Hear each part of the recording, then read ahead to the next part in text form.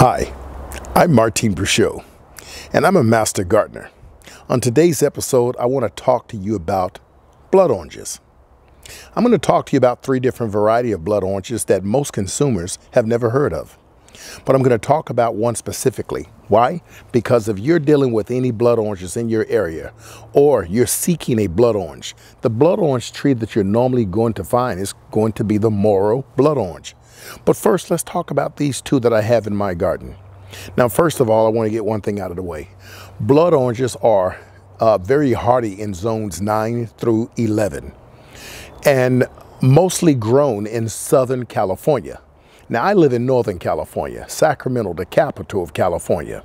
Now, to the right of me here, you see a blood orange, but not any blood orange. This is a sanguinella blood orange. To the left of me, your right, you see a Moro Blood Orange. Now, this is the blood orange that most of you have come to know. Now, the Moro Blood Orange has a very deep purplish red flesh, and it's very delicious, and you can do all sorts of things with the orange in itself. And you may even find that the peel has a little bit of bite to it. It's a little bit of bitter. Now, there's 3 types of blood oranges. You have the Moro, the Tarraco, and the Sanguinella. Now, most of you have never heard of the Tarraco blood orange. In fact, most of you have never seen one. I did, and I missed my opportunity to grab it right away and add it to my gardening collection. But I'll be looking closely on the market to make sure I do that in the near future. Now, to the right here, what you see is a Sanguinella blood orange. The Sanguinella blood orange is a beautiful tree. I've had this tree over 2 years now. And it's now coming into a lot of fruit on the tree. Now, the oranges on this particular tree does not get that big. They're sort of average, but the tree is a very vigorous grower. However, I want to compare something for a moment. Now, I've seen on social media sites and gardening channels where the individuals have been asked, my tree is growing very slowly. Are Moro blood oranges or blood oranges in general, are they slow growers? And I've seen the author say, yes, they are. Now, this is very important to listen to the information that I'm about to convey to you. Many times we get information from individuals who have no real information on a specific subject matter, in this case, blood oranges. So I'm going to refute what the author of that channel stated, and I'm going to give you the correct information. Blood oranges are very vigorous growers, and Moro out of the Tarraco and the Sanguinella are the fastest growing blood oranges. And when I say grow fast, they'll grow right before your eyes. Their roots are very vigorous. Now, this plant here was planted 3 weeks ago here. It didn't look like this. It looked pretty much like this. And now you see all of this growth and a lot of new growth. Here's the key.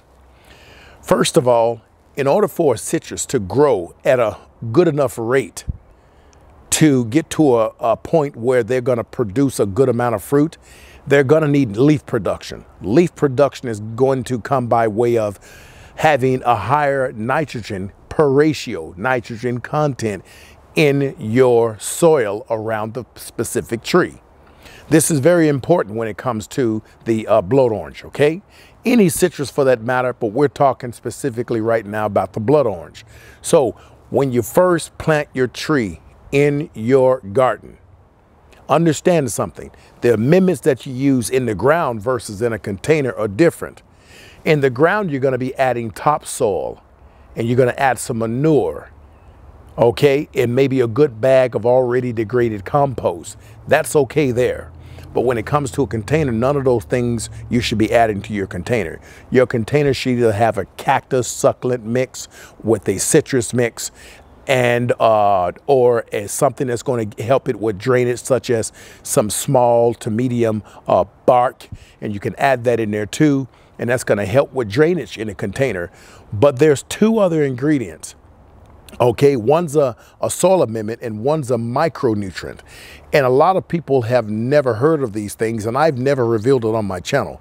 And I'm not going to reveal it now because this information is going to pertain to those who follow me on Patreon, and those individuals will get this information if they ask for it. This information is very critical. It'll help your trees grow 3 times its size in just one given season. 3 times the size. Now, you folks have watched my channel long enough to know that my trees grow relatively quickly. I've had other famous YouTubers reach out to me and say, how do you do it? And when I tell them, they sort of smile and say, we figured the type of man you are, we figured it. So here's the key. If you want more leaf production on your trees, leaf production is going to make a big difference. Why? The more leaves you have, the more the tree can use the sun's energy to create food through a process called photosynthesis. This is why it's very important to have a higher leaf count on your trees. How do you get it? So here's how do you get it. Fertilizer. You must make sure that your nitrogen is higher than your phosphorus and your potassium. So when you are feeding your tree in a container every month, again, if you have trees, whether they be fruit trees or citrus trees in containers, you must feed them on a monthly basis. Watch this now, 12 months a year. You understand? I would say 365 days out of the year, but then again, organic fertilizers are going to last about 3 to 4 weeks on average. So this is why you must feed them every month. 12 months out of the year, you should be feeding your trees. Now, don't get me wrong. When it comes to the winter months, the fall, autumn, you can cut that fertilizer in half, okay? Because the tree is focused on everything on the top. When it comes to citrus trees, everything on the top of the root structure is where the focus is, developing that fruit. Now, when it comes to spring, you want to get back to the roots and the leaves. That's very important, okay? Make sure that you start fertilizing your trees around February 14th. They call it Valentine's Day. But I'm telling you that that's the time to fertilize it so that by the time spring hits around March 20th to the 22nd, your tree has already absorbed that fertilizer and it's going to hit you with a ton of blooms, which your tree is going to keep. And one of the things you notice when it comes to your trees, if you don't fertilize it on time, it'll bloom and the blooms will drop, because it has no additional nutrients to keep the tree healthy and strong enough to hold on to those blooms. It takes energy to hold on to those blooms, and it takes energy to produce them. So the key here is a higher nitrogen fertilizer. So let's say, for instance, you have a nitrogen that's 15, you have phosphorus that's 10, you have potassium that's 5. That's perfectly well suited for this tree. Hopefully you're using a fertilizer that's made for acid-loving plants, or you're using a high-quality fertilizer, and you can always add an amendment in here so that you could lower the pH. Okay, I've shown those products before, and we'll get back to them another time. And then when fall comes in autumn, you want to make sure that you have even numbers, 15, 15, 15, or you can drop, if you got all the leaf production, you can drop the nitrogen. And so the nitrogen becomes, let's say, 5 in the potassium, and the phosphorus and the potassium becomes 10, 10. So 5, 10, 10. You can focus on that now, because now you need to focus on the fruit and the production of blooms and so forth, okay? You folks, do you follow me? It's quite simple. So unbeknownst to many of you gardeners and what you've been told and been misled to believe, the Moro Blood Orange, out of all the 3 blood oranges I mentioned, 1 Tarocco, Sanguinella, and Moro, the Moro is the fastest growing blood orange out of them all. In fact, the blood orange grows just as rapidly as a Tangelo. Some people say Tangelo. A Tangelo, okay? And Tangelos grow very fast. They're very prolific. You're looking at a tree right now. And come next year, this tree will triple in size. I guarantee you. Make no mistake about it. And I do have one in a container also. So we'll do the comparison between the one in the container and the one right here. Both the same age, same height. And so let's kind of carry on. Also remember this, if you're going to grow a Moro Blood Orange or a blood orange period in the ground, they can get 10 to 12 feet tall. If you're growing them in a container, provided the container is large enough, those trees are going to get anywhere between 6 and 8 feet tall in a container. Now, I notice that people are putting their trees in wine barrels. Folks, I know it may look nice, but truth of the matter is trees are not meant to be in wine barrels forever. It's the reason why you saw me over the past 10 years throughout the YouTube community. I have grown them in wine barrels, yes, but I have also grown in knowledge. You see, wine barrels as a whole are between 55 and 60 gallons. And that depends on the maker of the wine barrel. When you cut them in half, now you're left with 23 to 24.5 gallons. Now remember, wine barrels are more wide than they are shallow when it comes to a half wine barrel. So you don't have a lot of depth, which means that after about 2 to maybe 3 years at the most, if you're growing your trees right, the roots are going to become so vigorous that they're going to engulf the entire space. So therefore, they can't grow downward anymore, stunting the tree's growth and possibly killing the health of the tree. That's going to be the issue you're going to be faced with. Here's what I suggest you do. Make sure you look for something that's going to be at least 40 gallons. See, 40 gallons are not only wide, but they're very deep. So therefore, you don't have to worry about adding soil and pulling the plant out of the pot and trimming the roots. It's going to be suitable in there provided you're growing a dwarf or a semi-dwarf. A dwarf variety in itself can get up to 8 to 9 feet tall in a container, believe it or not.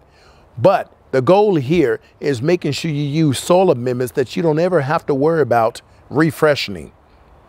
Yeah, I got a soil amendment and those 2 special miracle ingredients I use. You folks will never have to take your plant out, cut the roots, and add more soil. The only thing you need to do is add topsoil, not topsoil, but a compost. You can take your compost and mix it with some citrus soil or azaleas mix, and you can mix that together with some more cactus mix and top it off every year, which is a good thing, okay? So now that you know how to feed your trees, citrus trees to be exact, Moro Blood Oranges, Sanguinella Blood Oranges, Tarraco Blood Oranges. This is a prime way of how you get these trees to grow to optimum levels and condition. Optimum heights also. And I'll tell you right now, if you checked out the photo that I put in about this particular blood orange, the Sanguinella, you'll see how vigorous it is. And please do yourself a favor. Do not prune your citrus trees if it's less than 3 years old.